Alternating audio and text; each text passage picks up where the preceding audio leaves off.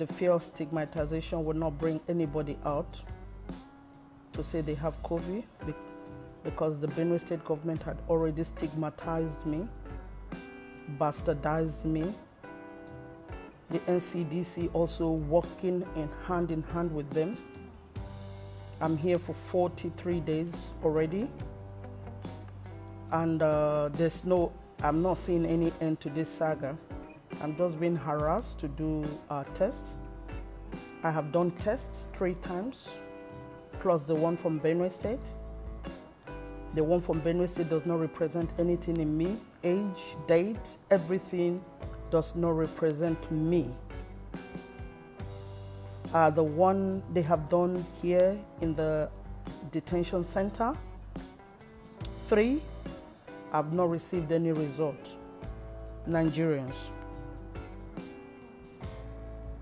if one of your sister or brother is crying, just know it might soon get to you.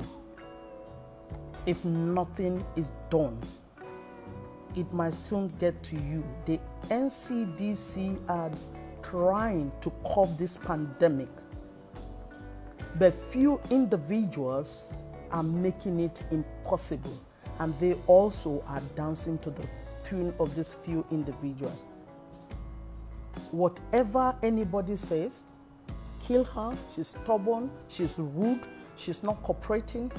Why would I cooperate when I've been poked 4 times? Only one result that does not represent me, and the 3 I haven't been given.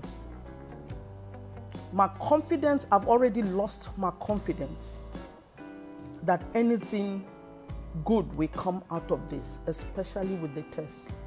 I want an independent test done on me if at all they say I have COVID, which I don't have. If I have COVID, 43 days now, by now, I should have exhibited some kind of symptoms or sick.